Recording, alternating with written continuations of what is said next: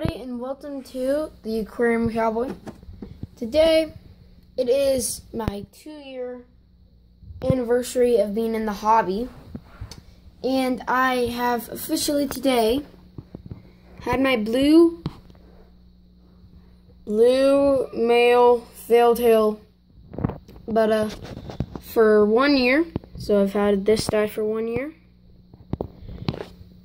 So yeah, I don't exactly know what this video is going to be about because I didn't plan this video really. I just knew I was going to make a video on my 2-year anniversary. So I'm gonna film it about something, so stay tuned. Alright guys, so real quick, I thought I'd just do a update video, real quick, or update clip on the eyeless goldfish tank. So he's doing good, he's much better. As you can see, I added 2 minnows from the 55 gallon, and because they got around so much, I'm gonna take those 2 out soon and just add a comet goldfish, one of my baby comet goldfish that I bred in my 2,500 gallon pond. But everything's doing good. The minnows are so crazy that they made that pig fall over. So whatever. Alright guys, so yeah, I'm going to show the nuts tank, and then hopefully I will know what I'm going to be filming this video about by then. Alright guys, so yesterday we were boating, and this is just a story and what's going to be happening soon. So we were boating, and we found this awesome little finger of the lake, and there were bass, green sunfish, pygmy sunfish. It was just amazing. There were also many larger fish too, and so I caught a sunfish. I don't know what type.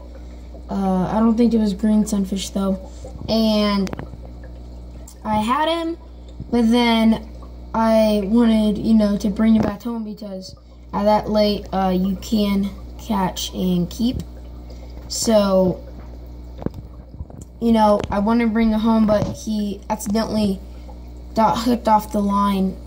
He got off my hook. But I will say that we will be going to that spot in like 6 more days, and I will hopefully catch a new fish. So stay tuned for that, because that is where we were fishing, it was just abundant with fish. Also, as you can see my cord, that's doing good. But yeah, so I'll talk to you guys in a bit. So I'm back a little bit later. I just want to say thank you all for 50 subscribers. I just can't believe I reached that many in such a short time of YouTubing. And also a 50 subscriber shout out, which is going to be to RSS Aquatics. Check their channel out. Really good channel that produces some dead fish content. They are a part of the Fish Fam. And so yeah, check that channel out. And yeah, so I'm just showing the dojo lodge, but I'm also gonna have a little informative part of this video like I try to in every video, so stay tuned for that. Guys, so I'm back at the 3.5 gallon Betta / doe shrimp tank. If you want proof that there's doe shrimp in here, this should. I'd say that doesn't have any proof, but there's doe shrimp in there. Alright, so I'm just gonna be doing why Indian almond leaves are good and why you should buy them, etc.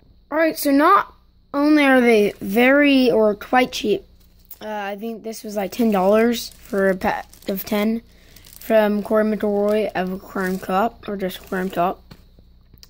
Yeah, I should all know who he is. If you don't, which I would be very surprised if you don't, but if you don't, which would be very surprising, and then go check him out and order from him because he has a great website. But alright, so here's the 10-pack that I bought, and I'm using it up. Not that fast, but for a while, for this tank, I didn't want any Indian almond leaves in here, just because they're gonna, not pollute, but it's going to release a lot of tannins. And I knew this when buying it, but I still wanted it just in case. But I really just, finally just thought, why does it matter whether it tannins my water, makes it tea-colored? It doesn't look too bad. And it's going to make my shrimp and my Betta live so much longer. And I want to be saying my second anniversary of owning this Betta rather than just a 1 year anniversary. So I want to keep him around as long as I can, because I did buy him as an adult, so I didn't buy him as a baby. But alright, so why are these dead? Well, they really just, it's like their natural environment. Bettas come from a tannined water. They live in rice paddies, but they're not clear as far as I can tell. So, I don't know all the scientific facts. I can't tell you, I know tannins are good because, I'm pretty sure, okay, I don't know too much about the physics of tannins and etc. I do know that it helps them, that keeps them alive, but at the end of the day, why does it matter 100% whether you know the ins and outs of this? Just someone to say, hey, I know the ins and outs of this, and not use it. Or at least I'm using it to keep my fish healthy. But I don't know everything about tannins and, Indian almond leaves, but I know it's really beneficial.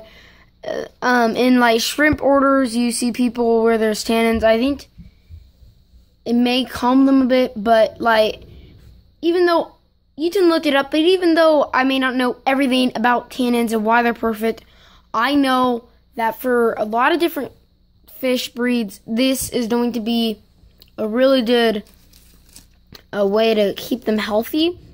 And so, look up online or on YouTube different things, but just know that I'm not lying about this, and that I'm not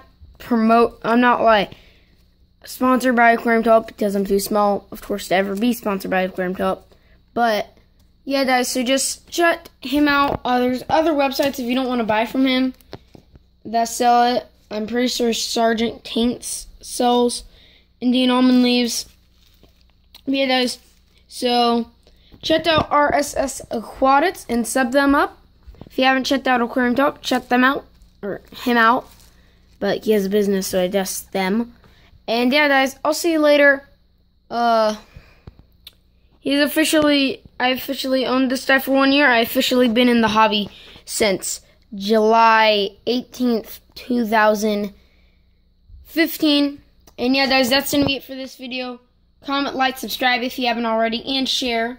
And I will see you guys later. Make sure to check out the blog and my Pinterest. And have a good day, guys. Keep calm, be fish to eat. God bless, and Cowboy out.